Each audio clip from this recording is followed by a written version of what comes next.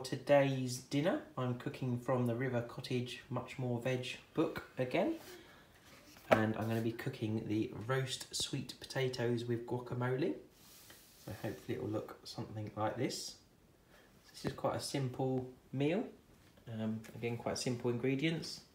We've got sweet potatoes, some lime juice, some coriander, spring onions, 3 avocados, some plum little baby tomatoes, and I've got some rapeseed oil and some salt just to put on the roast potatoes, and the oil to make the guacamole with and to put over the potatoes while they're roasting. So the first thing I'm going to do is peel these 2 potatoes, sweet potatoes, and then chop them into slices. I've put the oven on to heat up, so it's on at 180 degrees C, and that will warm up while I'm doing this. So I've peeled the potatoes. I'm just going to slice them into slices about 5 to 8 millimeters thick.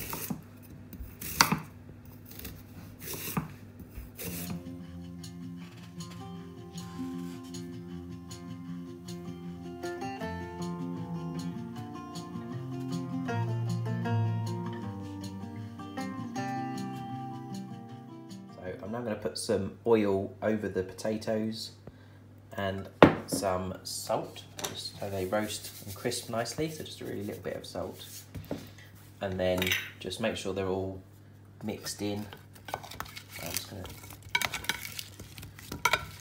push them around and then lay them all out nice and flat so they get evenly cooked. And then that can go in the oven for half an hour before I turn them, so they're cooked on both sides. While the potatoes are roasting, I'm going to cut the tomatoes into quarters and put them into a bowl. Next thing to go in is the spring onions, so I'm going to take the tops and bottoms off and thinly slice them.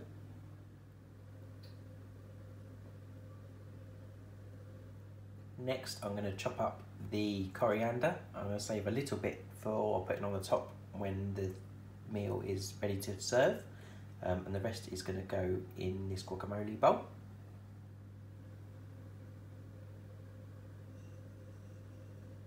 And the next bit is some lime juice, so I'm just going to put about half a lime of juice in, and then I'm going to mix it all up.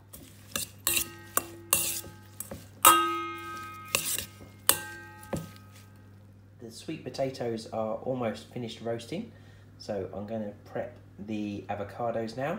So I'm going to take the skins off, take the pit out, the stone, and then chop them all up, and they will be sort of mushed up into the rest of the guacamole mix.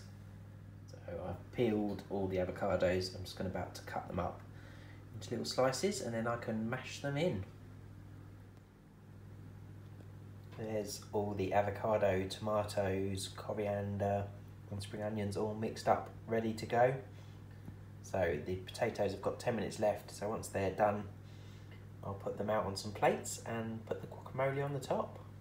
The potato is out of the oven now and ready to go, so I'm going to dish that up and put the guacamole on top. There's the finished meal, so I've put the guacamole on top and some coriander right on the top, just to look pretty. It looks really nice.